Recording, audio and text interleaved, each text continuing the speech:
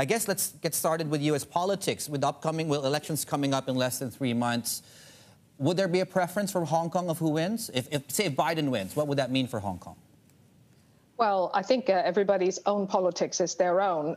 We don't know who is going to win, but if there's a change of government, then I think China and Hong Kong and I think the rest of the world will be watching how U.S. diplomacy is going to be possibly restructured, and perhaps the U.S. with the rest of the world. I think people don't have a problem with robust discussion, but how that's done is very important to the rest of the world. Okay, so I guess we'll have to certainly wait and see what that means, especially if tensions, of course, come down a notch or two, which I guess might be good for everybody. In the previous segment, Ms. Loh, we spoke, and I just want to turn the conversation now to Hong Kong as a financial center. We spoke with our, Stephen Ingles, and we talked about this big IPO coming to the city, Ant Financial, among other big listings that have come here, vast majority of which have been mainland Chinese. The reason I simply bring that up is the topic of Hong Kong as a financial center has been an issue, correctly or not, during these conversations. Do you think it's a bad thing if Hong Kong simply becomes, say, China's international finance center? Well, I think being an international finance center for any city is very important, because the fact that you're international means you are open to the world. The Hong Kong dollar is convertible, which the renminbi is not. And you remember a time when, for Chinese companies that went to list in New York, this was a very big thing. It was a very sexy thing to do, and Chinese companies did do that. Over time, I think with U.S.-China tension, particularly the expectation that U.S.-China relations is actually going through a geopolitical shift in power, and therefore the argument between U.S. and China could go on for many years. Therefore, I think Chinese companies are the notion of coming back home, so to speak, and listing in Hong Kong or having a secondary listing in Hong Kong is a good thing to do. I think also, again, developing the market on the mainland, the Shanghai market, the Shenzhen market, are also very important. I mean, in policy terms for the Chinese government, but I think also for investors around the world.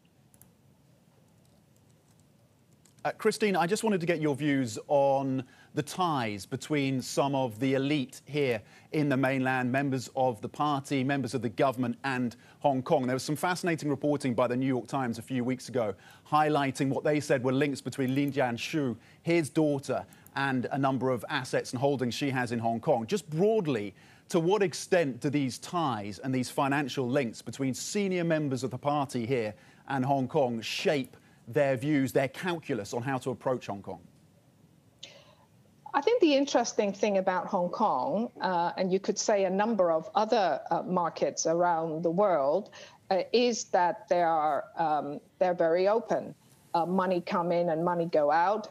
There are things that you can invest in Hong Kong, particularly in property, because property assets are very high in value.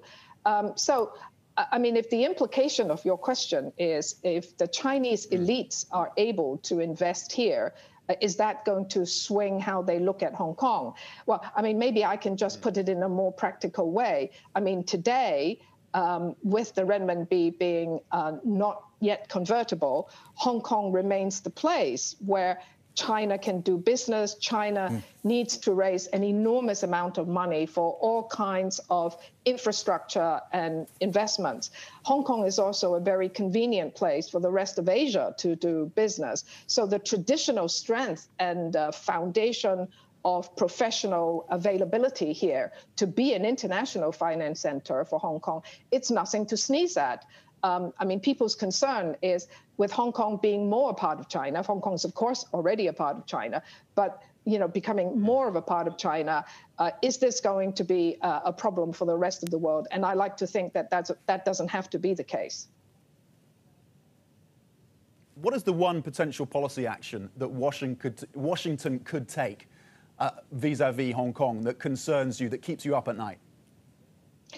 Well, I think for us in Hong Kong, I tell you what our biggest concern is. In the U.S.-China conflict, when they're delivering punches on each other, Hong Kong worries very much that, you know, we're in the middle and we're the collateral damage. We worry, being a finance center, of course, that the U.S. may weaponize the dollar so that it becomes more difficult to do business. But the good news was perhaps yesterday, where the Chinese side and the U.S. side said that they're going to carry on with their phase one trade deal. I think this is an important message.